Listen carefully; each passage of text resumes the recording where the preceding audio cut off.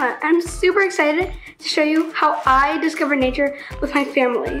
One thing that I love about nature is there's so much magic to take in. Everywhere you turn, you can find something new. What I love most about nature is I don't have to go far to learn, create, or explore, since nature is all around us.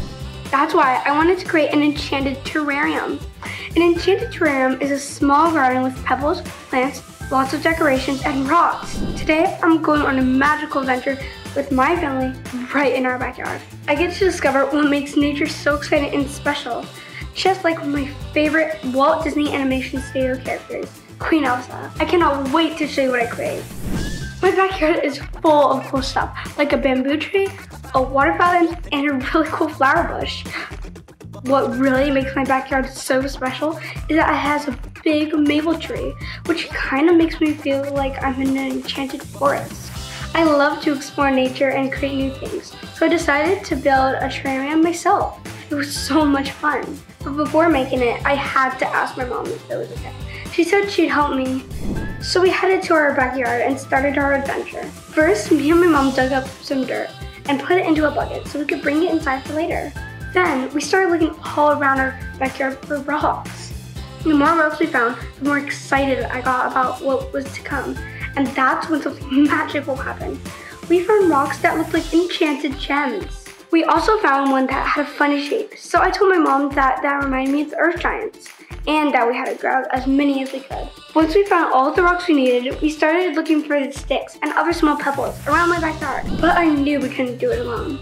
We had to find lots and lots of materials, so we were going to need some extra help. That's when I called over my little sisters to help us make the perfect terrarium. It was so much fun getting to help my little sisters find what they needed. I even started to feel like Elsa, who went with her sister on a pig adventure too. So if you're a big sibling, you could be a leader for your little brothers or sisters, just like Elsa and me. This way, they don't have to miss out on all the fun adventures. My sisters found these beautiful, colorful leaves and some cool sticks to add to our collection. Then we looked around for a little bit longer and spotted some grass. So we worked up together to gather it all up. Before we knew it, we had tons of materials in our hands. We all had so much fun and work to do.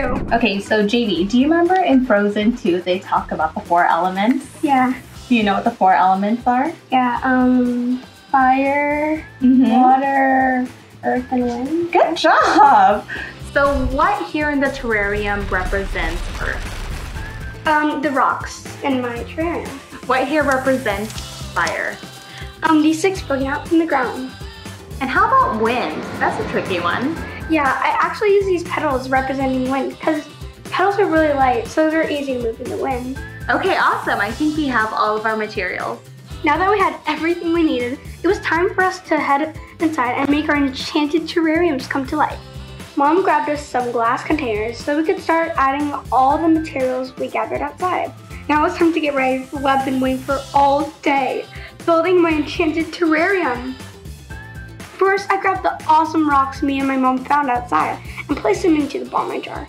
Then, Mom helped me put the dirt inside so it wouldn't get everywhere. Then it was time to add my flower petals, sticks, and leaves to really give my terrarium that magic touch. While I was adding the rest of my materials, Mom and I noticed that we were missing one of the 4 elements, water. So we added just a little bit of water so my jar wouldn't get too muddy.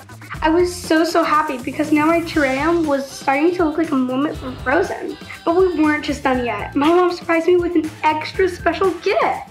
I couldn't believe it. She gave me these teeny little Frozen dolls for me to place in my terrarium. You could really feel the magic now. Now that Mom and I have created the perfect terrarium, it was time to help my sisters create theirs too. And this is what they made.